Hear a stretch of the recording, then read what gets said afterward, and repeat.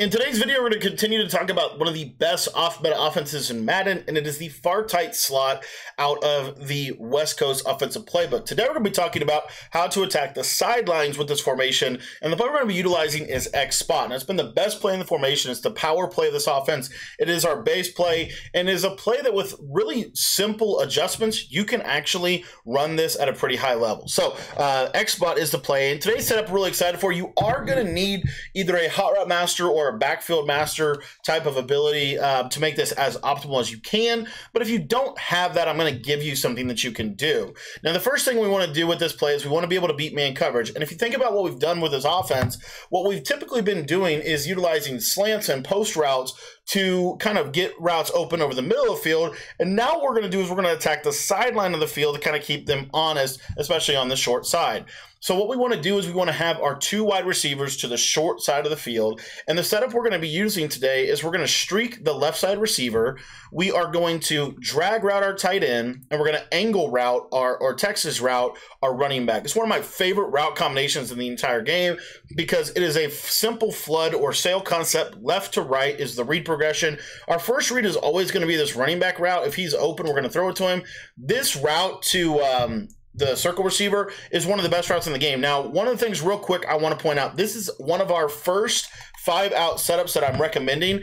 And what we want to do with this 5-out setup is we really want to take advantage of the fact that if they are running a true cover zero, this streak is going to get wide open if they press. So if they press you in man coverage, your streak should be wide open, especially if you have the short out elite ability on that player. Now, again, if you guys are looking to take your Madden game to the next level, I'd really encourage you to check out the Patreon. It's only $10, and it gets you access to all of my full offensive and defensive ebooks, as well as pro tips to help you fine-tune the best schemes in Madden. So if you want to check that out, the link's in the description. But real quick, the other thing is, what if they send 5 at us out of man coverage? This running back quick throw to the flat is super good. Like, you need to be throwing this flat route. Now, as you see right there, there is a little bit of a tip that I wanted to offer you guys today with throwing this running back flat routes. Couple things. If you have backfield master or hot route master, you can put him on a table route, and what he'll do is he'll shoot out a little bit more, and you could actually highball the route, which is really helpful. Now, another thing that you can do with this is if you don't, let's say you don't have, any kind of like running back abilities or whatever, you can also swing past him. And if you swing past him, what is going to happen here is, again, you're going to high point it to get it out there a little bit more. And as you can see, it can be a really advantageous play to beat the blitz. Now, the other thing I want to say real quick is you are seeing a little bit of a man switch if we use a route that's not the actual route on the play, okay? So if we utilize this play as is, what it does is it creates this really cool route. And if you high point this flat, it becomes one of the best snap throw routes in the game. Notice that when I put a swing, a wheel, or a flat route, the safety would basically man swap.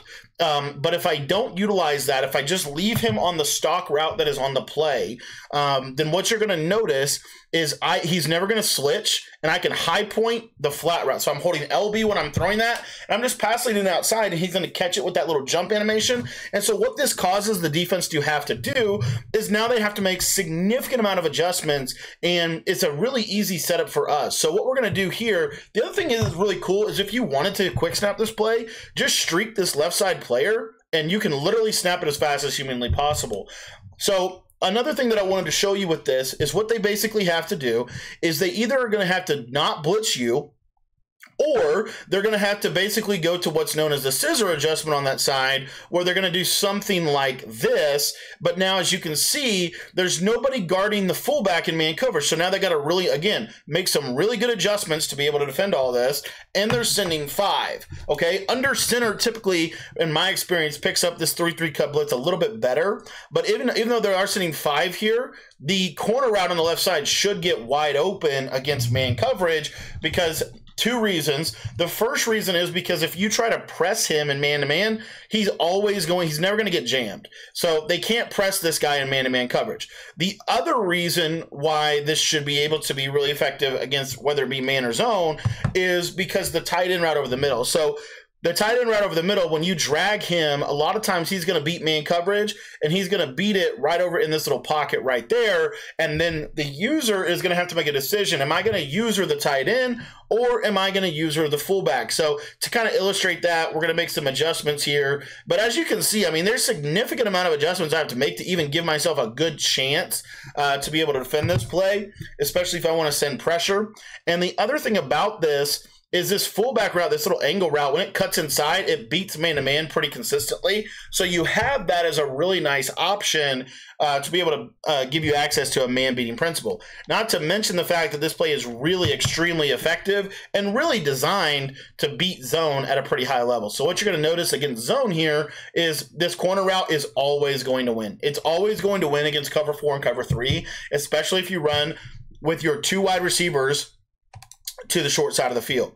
Now, the best way that they can defend this is basically a backed off cloud flat to basically defend the corner route. Now, the coverage is going to look something like this, and this is where this defense is super good, or this offense is really good. So they have to do all of that stuff over there on the left side to basically have a shot, right? And you'll see here, like, this corner route can get over the top of a cloud, but if they drop that back to 30 yards, it's going to be in about the right spot. So what we're going to do defensively, or offensively, is now we're going to put this user defender in a lot of conflict, because the user defender has to choose, am I going to guard the tight end, or am I going to guard the fullback? And if he chooses to guard the tight end, or the fullback, then you see here the tight end is wide open quick out of the backfield. Again, the most popular coverage that you're going to see whenever someone's trying to stop this offense is something like this. And then this guy is going to kind of, practically speaking, he's going to practically kind of play like a hook curl defender. The problem with this coverage is typically they're going to take the tight end. And when they go to take the tight end, then I'm just going to pass lead it up and hit this fullback route. Now, this is where this play is really good if you don't have a backfield master fullback. So if you don't have a backfield master fullback or a hot route master quarterback, what you can do to still get the same kind of effect, especially against zone, is just streak the fullback. And what you'll see, or I apologize, is he not going to go right? Let me check the streak here. Okay, so just wheel the fullback. Apologize. I thought with the streak it would go to the same spot, but unfortunately it doesn't. The wheel route will be just fine. So you see here just a simple wheel route. And what you'll notice here is he's going to cut up. And when he cuts inside, he's going to get inside if they don't have a yellow zone right there. So now they have to have a vertical hook and a curl flat to stop the slant post stuff. But now they also have to have something to stop this fullback with. Another cool little setup, if you want to kind of get a little interesting, is you could do something like this little trail route to the tight end. We know the trail route's one of the best routes in the game every single year for beating man and zone. But all in all, this is a really good setup, and it's going to do a really good job of kind of breaking down a lot of the standard ways people are going to try to defend this offense. If you guys want to take your Madden game to the next level, join the Patreon today. $10 will get you access to all of my Madden 23 and 24 offensive and defensive ebooks that we have available in the Patreon. I already got stuff for Madden 24 in there. So join the Patreon today. It'll guarantee you it'll make you a better Madden player. You can sign up by clicking the link down in the description below.